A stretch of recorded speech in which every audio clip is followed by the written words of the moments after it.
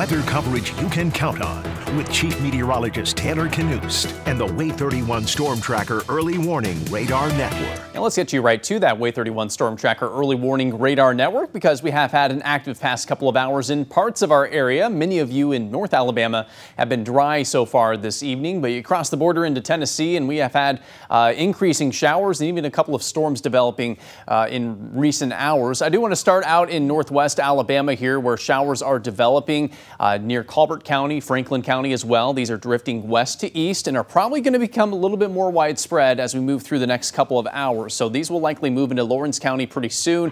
Down the line, Morgan County and perhaps parts of Madison County could see some of these showers as they likely are expected to expand in coverage over the next few hours. In Madison County, we've had a couple of showers very close to the Hazel Green area. Just north of there is where most of the rain is falling, up Highway 231 into Fayetteville in Lincoln County, where most of the county is seeing rain at the moment. Same story for Franklin County, Tennessee, back toward Giles County in Tennessee as well. And it's going to be this southern middle Tennessee area that gets the bulk of the heaviest rain for the rest of the night tonight. Here's our situation. We have a cold front approaching from the north that's helped kick off these showers and a couple of storms this evening. This is going to continue to push southward, and as it does that, any showers we have right now will likely push to the south and east overnight tonight, and then a stationary boundary is almost going to lift back north a little bit during the day Tuesday, giving us another chance at a few showers during the daytime on Tuesday as well. Here's what that looks like locally in North Alabama. Again, our best chance at showers and a few storms will be between right now and probably 2 o'clock in the morning.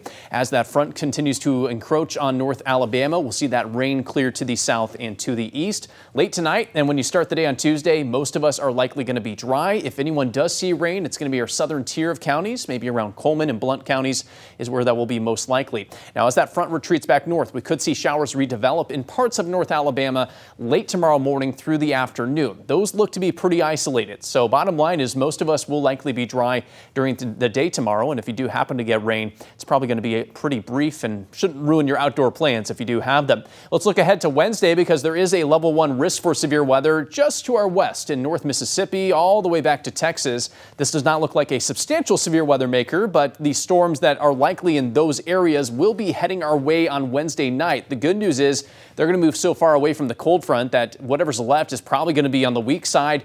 May just be showers Wednesday night into Thursday morning later on this week. Good news this week in general, likely not going to see any severe weather.